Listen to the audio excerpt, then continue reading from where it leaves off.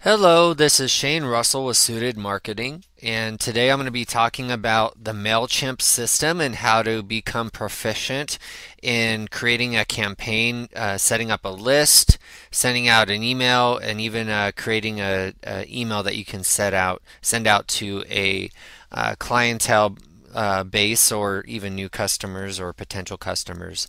So first off, obviously, you'll have to go to MailChimp.com, which can be is MailChimp.com. And when you get to the website, this is what you're going to see as of today, October 31st, Halloween, yay. Um, and you want to go to the login or sign up, obviously, if you haven't already, but this is already a current customer, so I'm going to go to login, type in username and password. Go ahead and log in. If you want to stay logged in, you can do that as well. All right, so here on the dashboard, it may look a little different depending on how much you've done already to this point, but here on the left, you can see the username. You can change account settings, and the reason why I'm going to quickly talk about this is because if you would like to add this to social media such as Facebook or Twitter, you'll have to go to the account settings section, and you would want to go to extras and integrations. I'm not going to talk about every little detail of this, but I will talk about the, I guess, most important aspects. So we have Facebook, Twitter, Google Analytics, which could be very important. Eventbrite is doing events. It's amazing what MailChimp has done, and the best thing about MailChimp is that it's free. So it also integrates with Salesforce. These are eBay. These are all very common ones. Etsy, which is a like a what is it called? Like a fragrance or health and wellness type of product. I'm not exactly 100% sure, but PayPal. So anyway, as you can see, it does integrate with a lot. So as of right now, we have it integrated with Facebook. Now you can edit your profile, billing. You can upgrade to a pro account, which I'll touch on here in a few minutes. But let's start with the campaigns. Campaigns are previously sent or upcoming campaign lists or a series of emails that are being sent out to that specific list. And if you have the free accounts, you will have to be doing this more on a manual basis. So let me just kind of explain what this is. You can create separate folders to categorize and organize filters. So you can, if you have a lot of campaigns that you've already sent out, you can do that. Compare all campaigns. So if I click compare, it's going to download a Microsoft Excel spreadsheet to be able to compare the stats of like click rate, open rate, subscribers, so on and so forth. Create a new campaign. Now, one thing I do want to touch on, you have your templates there that you've already created as well, but one thing I want to touch on is if you want to resend the same campaign that you've already sent out previously, it's very easy. All you do is find, let's just say this is the very first campaign that was sent out. When it was sent out, right here below, I'll just go ahead and zoom in. I don't know if you should be able to see it all right, but October 30th, 2013 at 6:14 p.m. Now you can view the report, which will show how many people have opened it, the 24-hour performance, which links were clicked on, who it was sent to, where it was sent to, which is awesome. So it's very granular in that respect. But this is what I want to show you. If you click on this little arrow, you can replicate, which essentially means to duplicate that email list. So once you've sent it out to your list, if you want to resend it to, let's say, a brand new list, or for whatever reason you want to redo that exact same series of emails, which in this case is our newsletter, you would hit the replicate button. So I'll show you that quickly. So you can choose send to the entire list, send to a saved segment. So let's just say hypothetically you've already sent it to A through M, but you have not yet sent it to N through Z. That's where you would send it to a saved segment that you've already predetermined. So you obviously have no saved segments. You can create a new one, or send to a new segment. So you can create subscribers match. So any of the following or all of the following, date added. What this is, the reason why this is really important is, let's just say you've already sent this out to your pre-existing list, but since then you have created a new list, added more people to your list, so on and so forth. You can add them here and add different conditions to be able to do that. So that's a really cool aspect. And obviously, as of right now, it says 0 recipients in this new segment. You can refresh that by clicking that button. But let's just say send to entire list just for this tutorial's purpose. Here on the bottom, these are the steps that we're going to be going through. You can skip forward if you'd like, but to go through, you just hit next. So recipients, you'll set it up, the design, plain text, which means for those people who do not want to see the fancy HTML, can also get it in a plain text format. They have the option, and in this case, I'm going to use Facebook as the comparative piece to this. So let me go to my Facebook page real fast. For this example, I am using one-click cleaners to illustrate how this works. The cool thing about MailChimp is that you can even create these little tabs. I have it set up as the email sign up. So what you would do to set that up is you would, if you don't already know, just as a side note, when you're in your Facebook page, you go up here and start typing, just type in MailChimp. See that? So what you want to make sure you get the right one, which is the highest user one. Or you can actually go to, well, actually you want the app. I apologize. You want the app. So you would click on that. But anyway, so let's go to email sign up.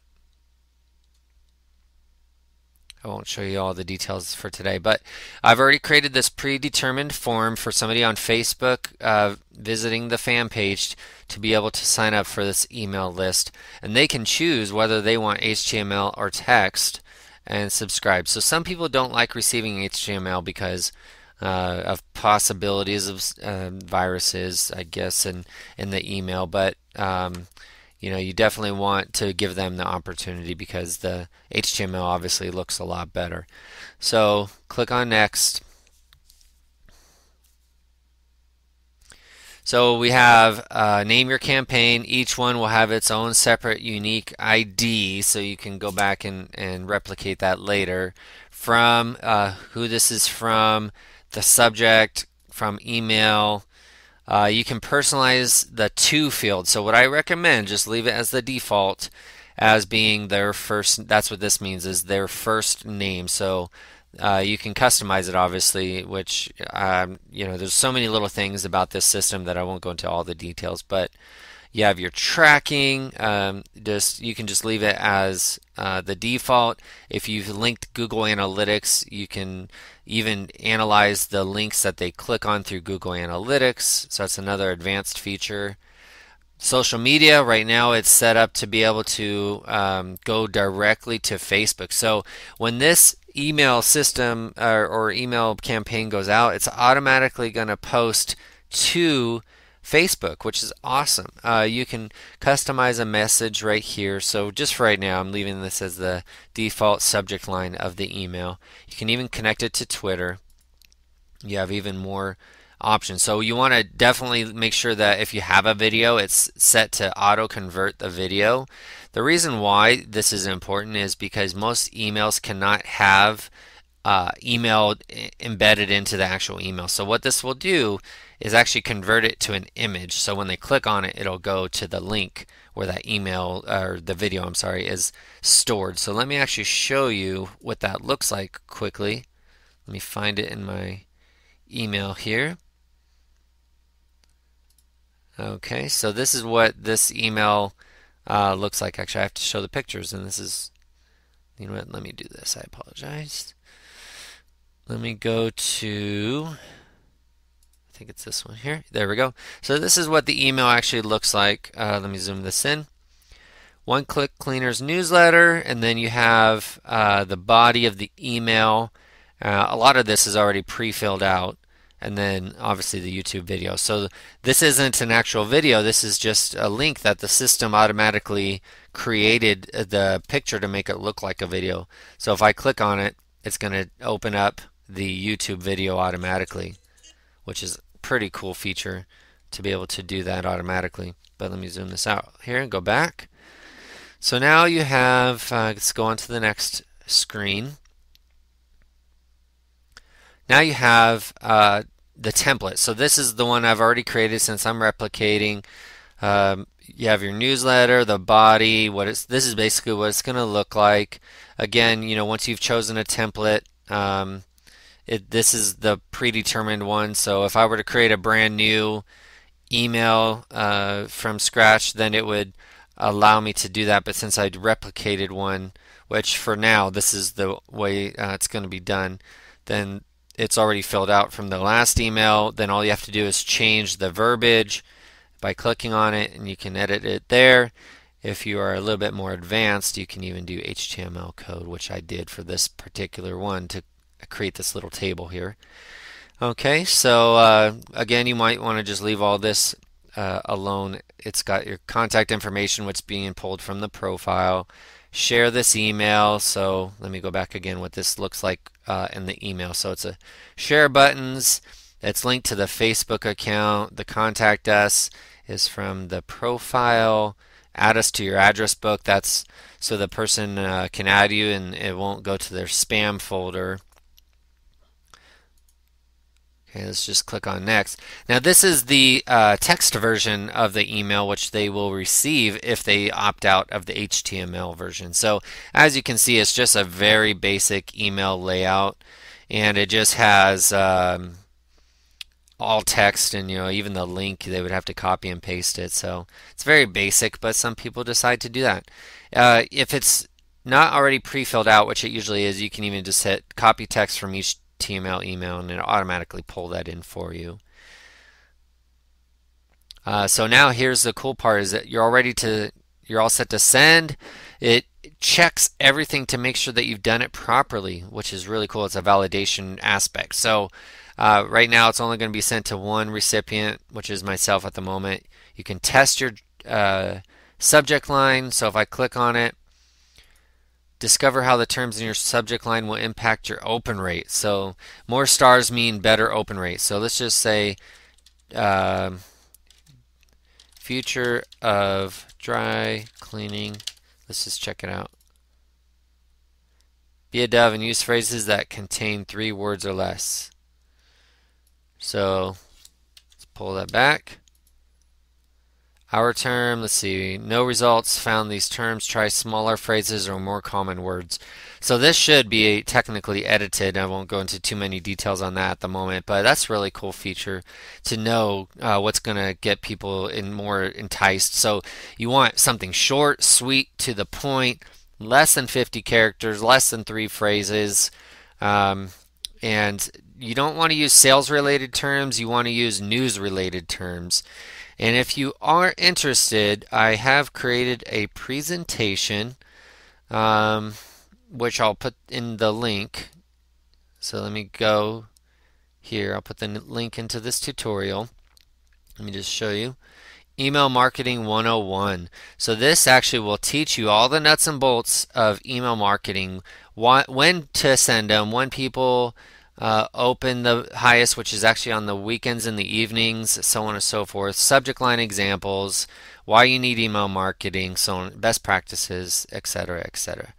So let's go over here. So I can hit schedule or send, which again, scheduling it is probably the better way to go for the exact reason I just brought that up. There's a batch delivery, which is paid. Send with a time warp, delivers your campaign at the recipient's local time. So that's actually pretty important. That's a paid account also, so you can schedule it from there. Anywho, so let me go back to the home page. I'm not going to send this right now. We have lists, reports, and autoresponders. So just for this tutorial, I'm only going to talk about one more thing, which would be the lists. This is the list of people that you have as your subscribers. The cool thing about MailChimp is it allows you to add them one by one. However, you have to make sure that this person gave you permission. Because of the anti-spam laws, you're not allowed to do it. So just don't do it, and then you can subscribe them. So you have to make sure that they gave you permission unless they fill out the form on your Facebook or website already. So they already giving you permission, obviously. So having said that, you can go to your stats, how many people have subscribed. You can let me actually go back to that. Manage subscribers, subscribe or sign up form, settings, import.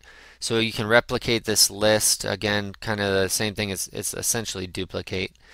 But if you want to create new sign up forms, you have multiple integrations and abilities to do that. What I've already done for this account is created a Facebook form through that same fashion, which will give you the option to link it to a specific campaign. So when somebody creates or signs up for that list, they will be going to the newsletter one again. Oh, you know what? Yeah, that's it. This is actually the others that I've already tested, but these are not sent yet. So let me just delete these, get rid of them. And you have to actually type in the word delete so that you don't mess up. Okay, so I really hope you enjoyed this short tutorial and get more out of it. Obviously, I could keep going. It's a long tutorial already, so I appreciate your time, and hopefully you've learned a lot. And I'll make sure to include that Prezi link so you can even learn more on your own. If you have any questions, make sure to reach out to me, but this should get you at least the basics with using the MailChimp, and I'm sure there's going to be more questions, so just shoot them to me, and I appreciate it. Bye.